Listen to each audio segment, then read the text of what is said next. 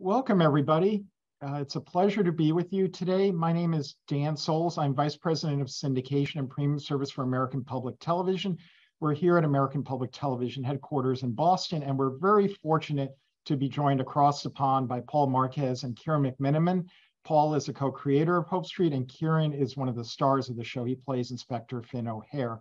We're going to be showing a full 35-minute clip of the first episode of Hope Street.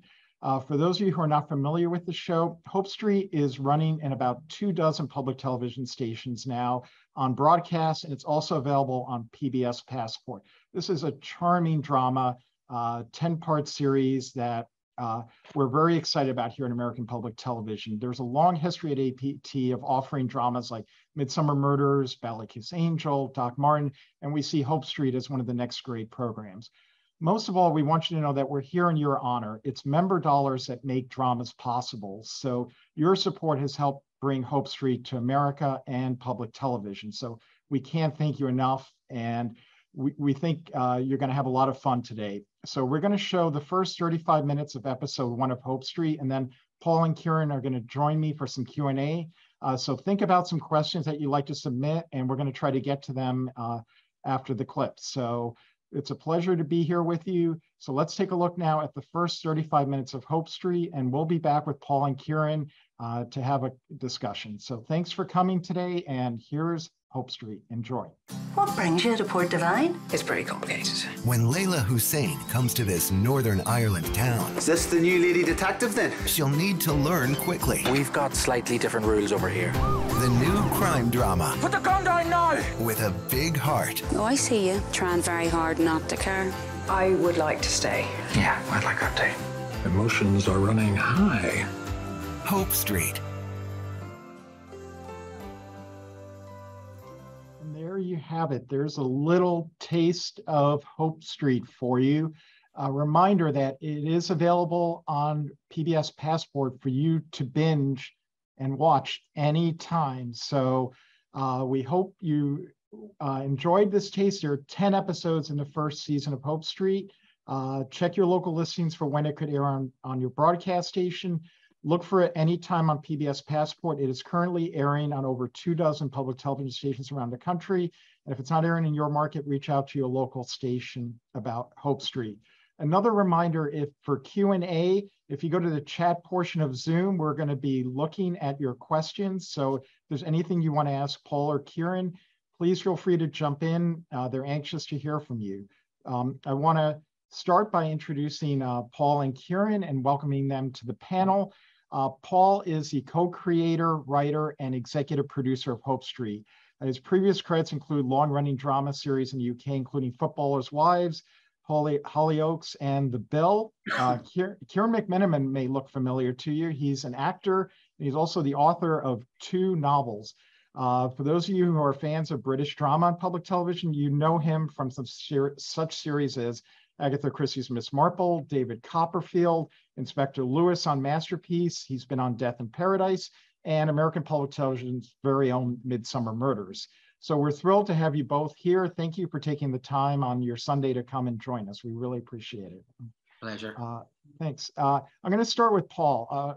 Paul, Hope Street's a very personal production for you. Can you talk a little bit about what it meant to film this series in Northern Ireland and tell a story about that part of the world that viewers don't often get to see? Well, it's personal for me because I was born and bred in Belfast, but left when I was 18 to go to university in England because I thought I wanted to work in theatre. I didn't know people that make it work in television. And I've worked in television now for a long time, 3 decades or something. And I've been trying for many, many years to sell a show set in Northern Ireland. And I wanted to, there's been quite a lot of drama made in Northern Ireland, which has either been Game of Thrones, a lot of Game of Thrones made in Northern Ireland. Clearly, it's not set there. It's set somewhere quite different. Or there's been quite a lot of drama, which has been about the Troubles or about murders. The Fall was made in Northern Ireland, but it's very dark.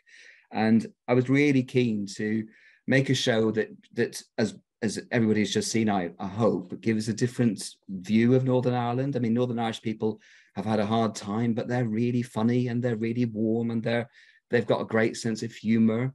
And so my pitch to the BBC and to BritBox was a Crime of the Week show set in a really, really beautiful part of Northern Ireland with a cast of characters that you'd fall in love with and want to come and see again. And then every week we'd solve a crime, a little bit like Doc Martin, a little bit of Jessica Fletcher in there in terms of, it's not quite Cabot Cove. God, I love Cabot Cove. And so it about 3 years ago, we found the right writer in Susie Farrell, who's a movie writer, really. And we went to talk to the BBC, we went to talk to BritBox, and suddenly it felt like the moment was right and everybody said yes. So it'd been sort of 25 years in the making, really.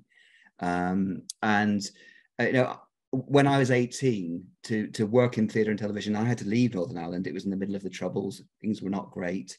And our hope with Hope Street behind the scenes is that it'll be a show where someone can walk in as a runner, doing a really, really basic job and end up being the producer and not have to leave Northern Ireland to make popular TV drama that's seen all over the world. And touch wood, we've just wrapped and finished post-production on the second series, and we're writing the third series. So it feels like that seems to be working. Fantastic. Well, congratulations on the success. We know it's been well received over in the UK and Ireland, and we're thrilled that the series is going to continue. Ciarán, you were born and raised in Northern Ireland. You worked in the theatre in Ulster, and now you have a chance to come home and play Inspector Finn O'Hare. What has the experience of filming a series like Hope Street meant for you? It's been incredible. I mean, a lot of my answer would be similar to Paul's. I felt I had to leave home to chase a dream that I didn't feel I could really chase in Northern Ireland in the 90s, and things have completely changed now. There's a full-on industry there. There's amazing crews. There's loads of actors that are great actors living at home. All the actors used to live in London and travel home to do stuff. And that similar thing, it's like anything, I've done a lot of work, a lot of international work, a lot of English work, and anything usually traditionally that came up about home was about the stuff that people at home have heard enough of, all the bad stuff, all the death and, stuff that we do need to acknowledge and we can't obviously wipe under the table, but we're a very warm, funny, intelligent bunch in Northern Ireland, and we've got more in common with ourselves than we have with anybody else. So to see something finally set at home that is more sort of day to day who we are, I picked the scripts up, started reading them, and as I've said to Paul many times, was just instantly charmed. I was like, this is exactly what I would like to go home and do. Go home and watch something set at home that shows who we are and that people can watch and enjoy without getting, upset or stressed out, because it's entertainment, and I think it does it very well. Excellent. Thanks, Ciarán. Just a reminder to send in your questions in the chat, and we'll try to get to them. Paul, can you talk a little bit about the two characters of Barry and Concepta? We got to see them and sort of see a little bit of the sort of love-hate between the two characters, and it seemed like there was a special reason for having those two figures in the show. Well, yes. When I sat down with Susie, who wrote the first episode, and we talked about what the show would be and where it'd be set and how it would feel, and we had a really long conversation over 3 days about what do we do about the troubles, what do we do about the terrible past? Could we really ignore it? And then I don't know whose idea it was.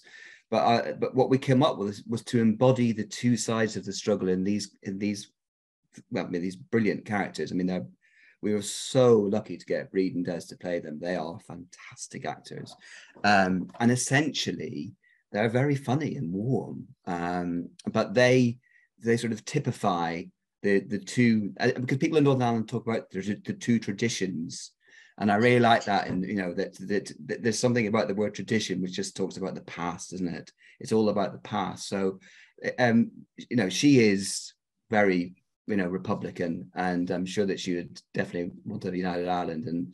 And he used to be an inspector in the Royal Ulster Constabulary, I can't say it, which is the RUC was the police force before the Good Friday Agreement. So there were a lot more Protestants in that police force than Catholics. I really don't want to get into the nitty gritty of this, because the point of those two characters is that we don't get into the nitty gritty. They are from different sides of the divide, but actually they really love each other, and all the arguing and the sniping each other, it's all a way of coping with how they feel about each other. They've been neighbors for 40 years, and what you see as series 1 and series 2 develop is they would do anything for each other, absolutely anything. And actually I've just been watching, there's a fantastic scene towards the end of series 2 where Barry's been injured and Conservative comes to see him, and it will, if it doesn't make you cry, then you're made of stone. So it's the response to those characters in Northern Ireland has been really interesting. People love them, and they get it as well.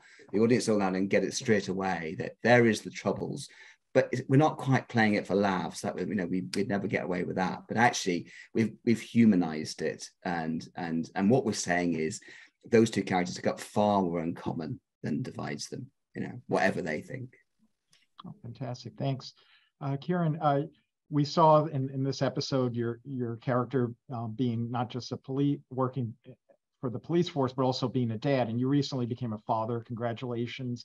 Can you talk about how different it was taking on this role now that you've become a parent? Yeah, it was amazing because I've played parents a million times, and it's one aspect of acting that you always feel like you're cheating. You want to bring some emotional reality from your own life to everything you do to give it a sort of grounding of reality. And if you have never felt that unconditional bond between you and your child, you are making it up. And then I get thrust into this show, and my kids are putting me through the meat grinder every episode, and they're in trouble or they're in danger, and I'm there to look after them. And yeah, there's a very strong storyline in a later episode in series 1 with my daughter, which, wow, there wasn't much acting required at all. It was a very, very emotional experience. And the two young actors who play my children are brilliant. They're both now in grown-up professional drama college. They're going to go on to be fantastic actors, but they're just great to work with. And that sense of family that we've got in there, you really feel that on the ground. That the cast really work well together. The team in the police station is the same. There's a real bond between me and Kerry and Niall and everyone, and it's just, I think it really comes across on screen, because you've got these people that finish each other's sentences off camera and have their lunch together and go to the bar together, etc. And I think when you get that camaraderie, it really shows on camera. Fantastic, thanks. We have a question from Brunilda. She has really enjoyed watching the series. She thinks it's a great opportunity to become familiar with how different Northern Ireland is, which most Americans unfortunately don't know much about. But it's a charming seaside town. We have a new detective. She brings up Broadchurch. How would you propose to make this show different than what American viewers have seen with David Tennant and Broadchurch? Oh, it's a lot. It's a lot lighter than Broadchurch, I have to say. And I don't know if we've got to season 2 or 3 of Broadchurch, a lot less complicated. Our show, we want to leave you feeling good at the end of the episode. We want you to feel that things have been resolved. Essentially, I'll tell you the big difference. Essentially, what Hope Street does is every episode there is a crime or a puzzle or a problem. And the people in Port Divine, they overcome their differences to solve that problem. It's called Hope Street, and it's meant to be really, really positive.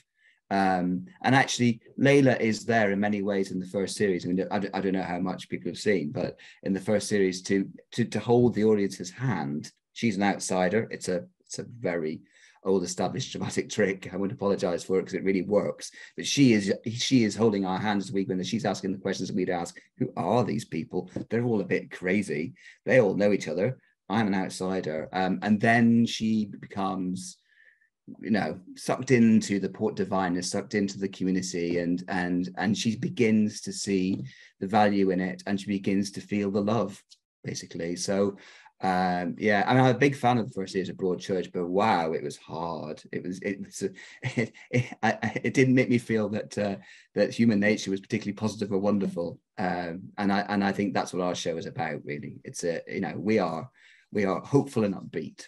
That's our best be. Yeah, I got that same feeling having watched the first season. So thank you, Paul. Ciarán, can you talk a little bit about working with this cast? It seems like there's wonderful chemistry between all the actors. How has that experience been like?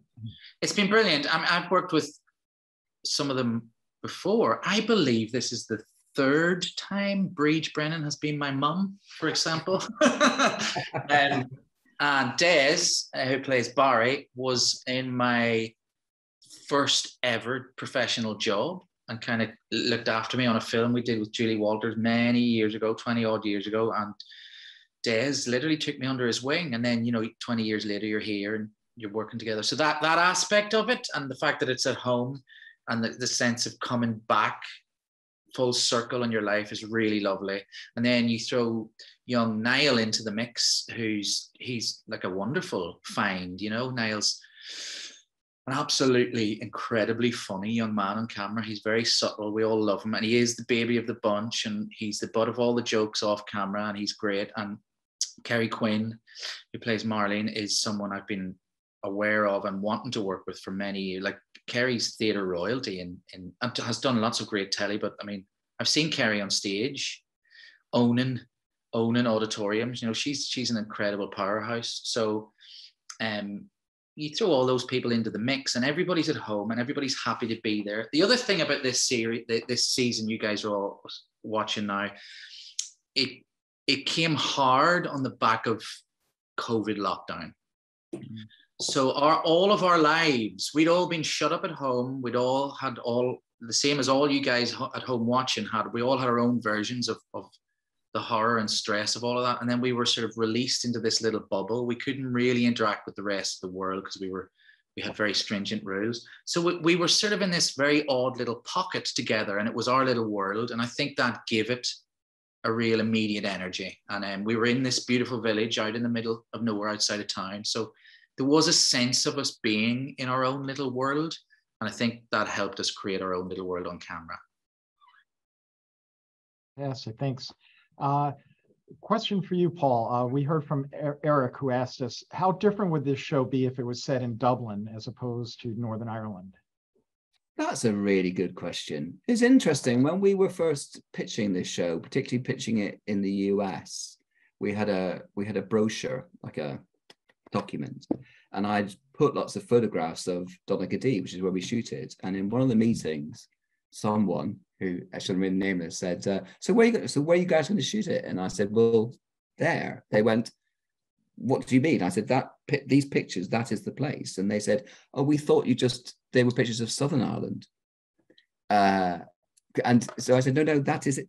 That's not kind of, sort of, that's exactly where we're going to shoot it, in Donaghadee. So that was really interesting that there was a perception that Northern Ireland didn't look like that Northern Ireland wasn't gorgeous and beautiful and all the rest of it. So in some ways we wanted to say to the world, it's the same island.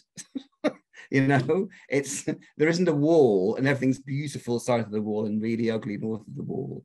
But it is different, I think. And I think there's something about the Northern Irish sense of humour that is quite caustic, a little bit sarcastic. It's that sort of sense of humour that you get in a family, where I can be as mean as I like to my brothers and sisters, but don't you dare be mean to my brothers and sisters to me, or I'll be really offended. And I think, that you might say that about everywhere, but there's something particularly Northern Irish about it. I think maybe it's born out of hard times. So I think it does feel different. It is, as I say, it's slightly caustic. All the characters are sort of rude and mean about each other, but they really, really love each other. And that's my experience of Northern Ireland. Because, no matter what has happened, I always say about Northern Ireland, it doesn't matter who you are. If you are in trouble, people in the Northern Ireland will cross the road and help you. They will. That's absolutely true. It doesn't matter who you are, or which side you're from, or any of that nonsense.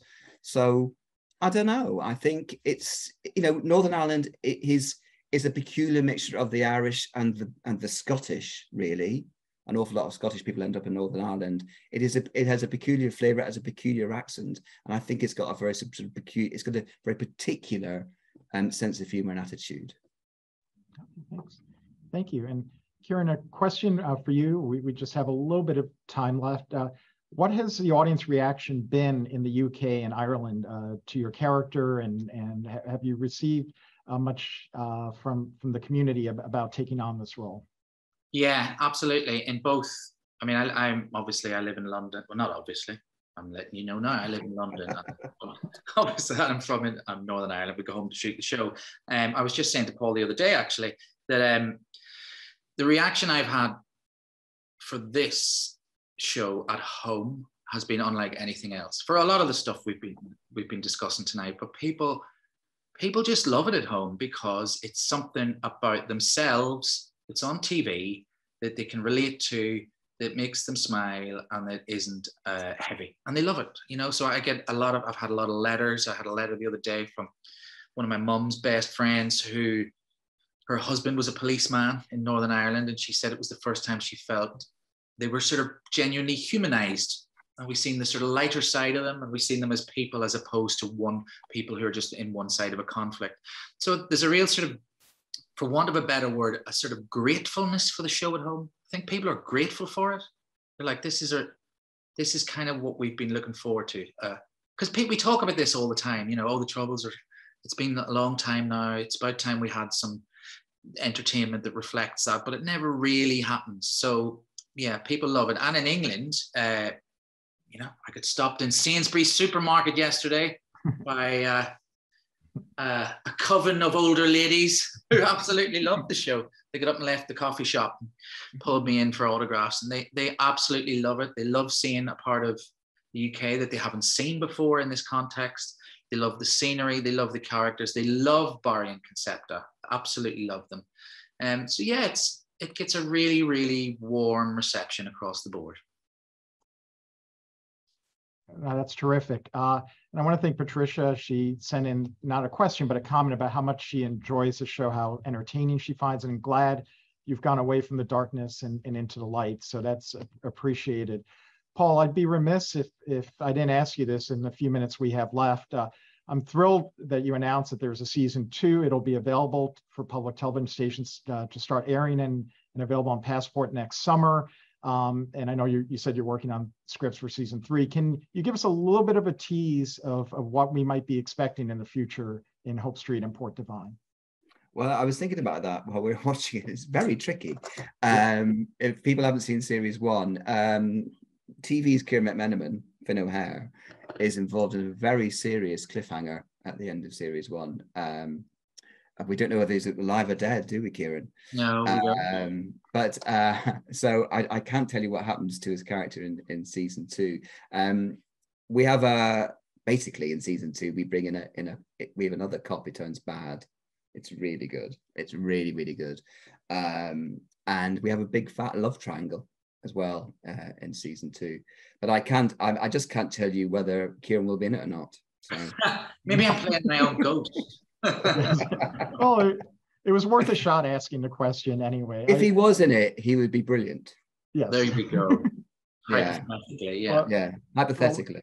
Yeah. Well, we appreciate that. You know, in the first few months that the program has been available, Hope Street has really connected with American audiences, and I have no doubt in the coming months that's just going to continue to grow. So congratulations to both Paul and Ciarán for bringing us such a wonderful series. I want to thank them again for taking the time on their Sunday to come and have this conversation with us. And a reminder that Hope Street is available for a number of stations on broadcast. So check your local listings and on PBS Passport. And if you're not finding it, reach out to your local station about it acquiring Hope Street. So thank you, and thank you for your support of public television. Like I said at the beginning, your member dollars make Hope Street possible to air in the US, and we're greatly appreciate that. So thank you, enjoy the rest of your day, and have a great afternoon. Enjoy the show, guys. Enjoy the show. Good. Thanks, Bye-bye. everybody.